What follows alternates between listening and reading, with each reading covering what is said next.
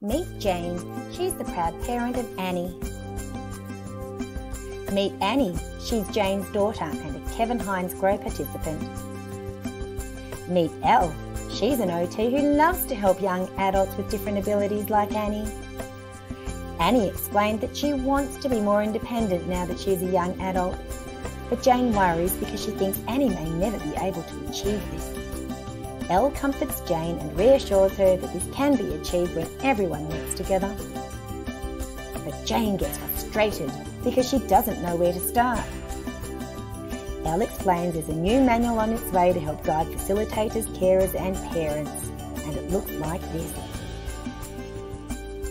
Jane and Elle look through the manual together and like what they see.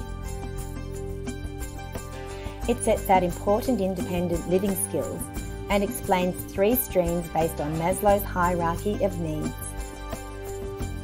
Each stream is 6 months long, addressing 1 living skill per month.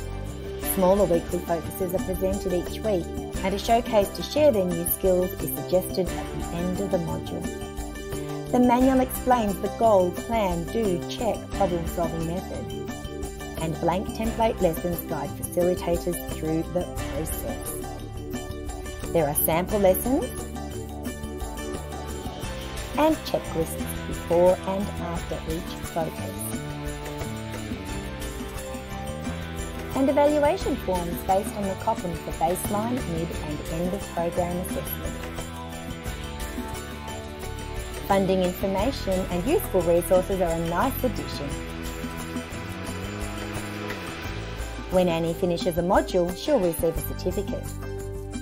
The manual also has ideas for home activities to help Annie with problem solving, and templates for her support team to share their positive comments.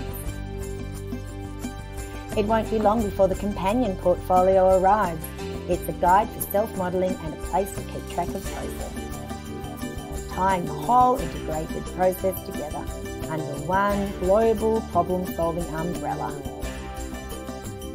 And now, Jane is smiling again.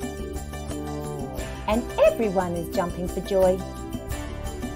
But not quite as much as Annie and her Kevin Heinze Grow friends who are on their way to independence.